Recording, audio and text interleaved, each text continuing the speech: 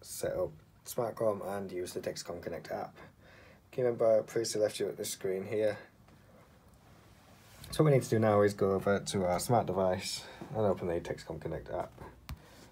Agree to the terms and conditions and pin in the app code, which is obviously this one here.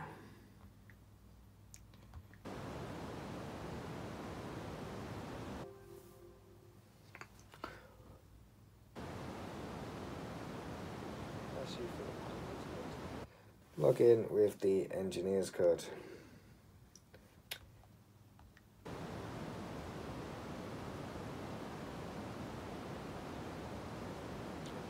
Sync with the panel.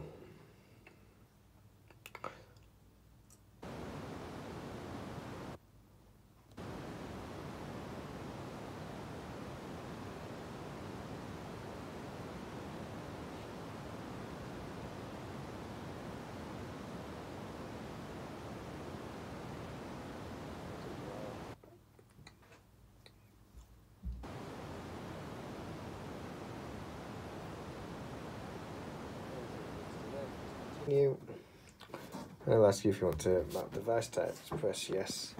This is a painstaking task that seems to serve no purpose, but what you need to do is select each one, select what type of device it is. So if it's a dog, hit dog contact, and just press no room. One motion sensor, no room. Front door, contact sensor, no room. Hallway, motion, oh, come on, motion, no room, living room, motion, no room, landing, motion, no room, back door, contact, panic button is a BA button, no room, and downstairs smoke alarm is a fire sensor, no room. Once they're all done, then just press confirm device types. I'll congratulate you and ask you to start using the app. Log in, and log in again with the engineer's code.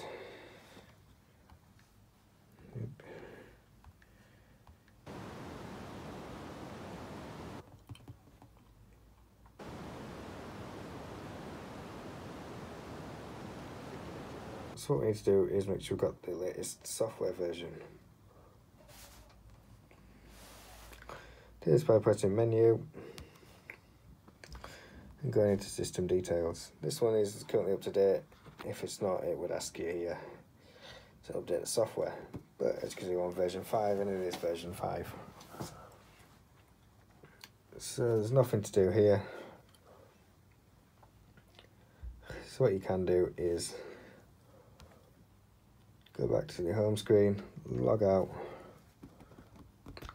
and log back in, this time using the master code.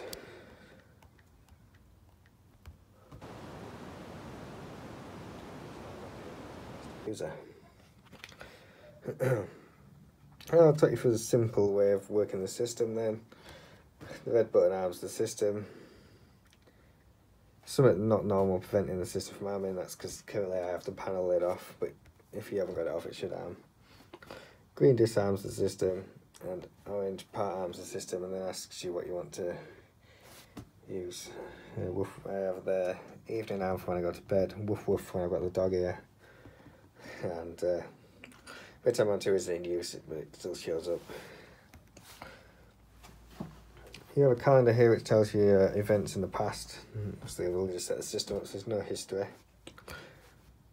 And rooms are for when you're adding cameras and things. You can do this by going to menu, general settings, adding cameras, and you just have to put in the IP address for the cameras if you have an IP camera system.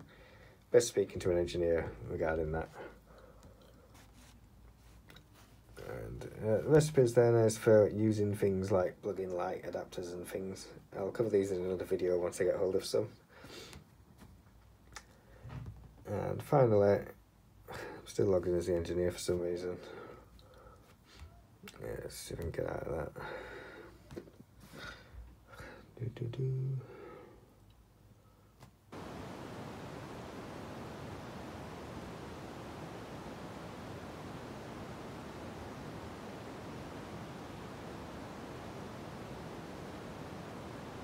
Now it's in as the user. Don't know what caused that. We'll be back in. Fine, then what you want to do then is set up other users for using the app then. To this then you need to get the person to obviously download the app, and they'll be now asking for Connect code. Sorry, asking you to generate an app code from the system.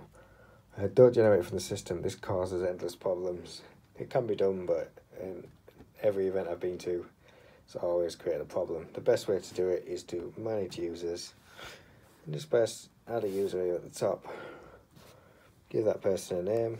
Let's put wife. And a code. In this case. Press save.